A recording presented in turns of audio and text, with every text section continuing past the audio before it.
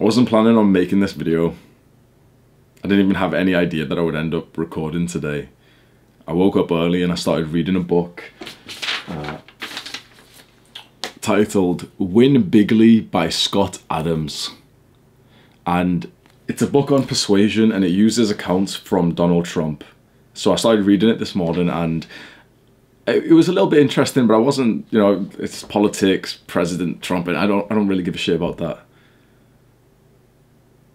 I'm not a politician. And then it just kind of hit me and I had to stop and I thought, wait, hang on. Like, oh shit, oh shit.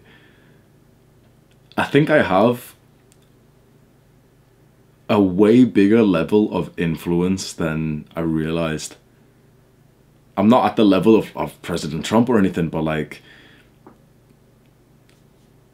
does a normal politician, normal, or even a high-level politician, is it normal for them to give a speech to 50,000 people, 100,000 people every single day? Because that's what I'm doing.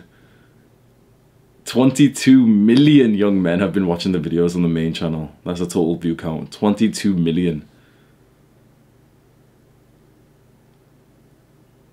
I think it's reasonably unreasonable to think that a year from now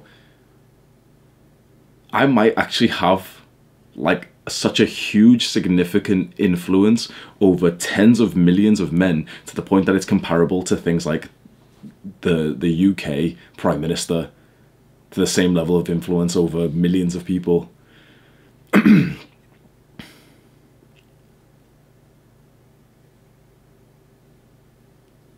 Am I doing a good job? When I started this YouTube channel, you know, at first I started with a couple of random videos, then I didn't post for like 9 months, then in May 2020 I started posting. I did it only for the selfish goal of like, yep, it's online income and, you know, I get to fulfill the 4-hour work week. You know, I'll make some videos about back pain or how to build your body without thinking like it's going to be something serious.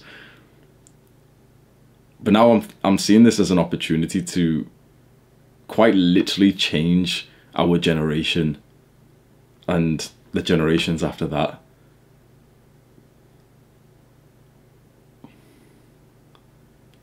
I truly believe that I have the potential to be one of the top male influencers of our time. I'm trying to figure out, like, this literally just hit me this morning. Of course, you know, I've kind of had this in mind and I've been saying I'm a cult leader and everything, but this I'm talking about on like a grand level. And I'm trying to figure out which direction to take. Because it's 100% certain you come to my channel to get influenced to be onto self-improvement and to do the good habits. And the idea is that when you do get onto self-improvement, it gives you more of a capacity to then go on and help other people. So first you'll be your boys, then eventually you'll be like the wider community. But how do we want this generation of young men to turn out?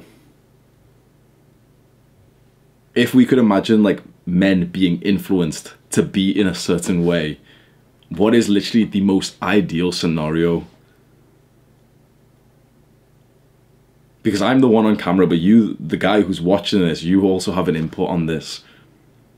It's weird in the modern day that the stuff that you view, the stuff that you watch for the, you know, the long duration of the average retention, and the stuff that you like and you share on YouTube, it kind of changes the future of our generation. The stuff that you comment underneath this video will influence me, and that will influence potentially 1 million people over the next 2 months. What is the goal?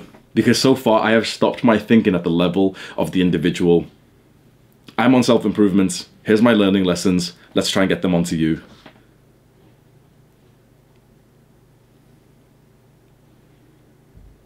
I need to stare at my wall.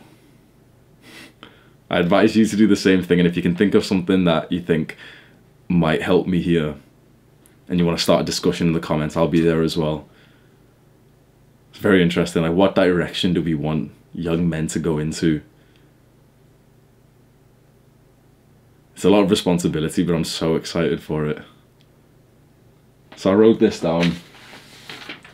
I'm going to stick this up on my wall.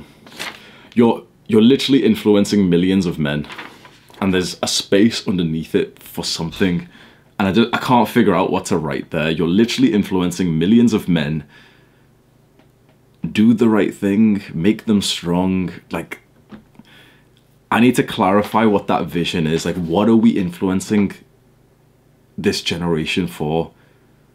What is that vision? Like, what is the best case scenario of this work that we're all doing here? Because on the individual level, we already know it. Okay, so self-actualization, get your finances met, mental health, get the physique and everything. But what goes on further than that?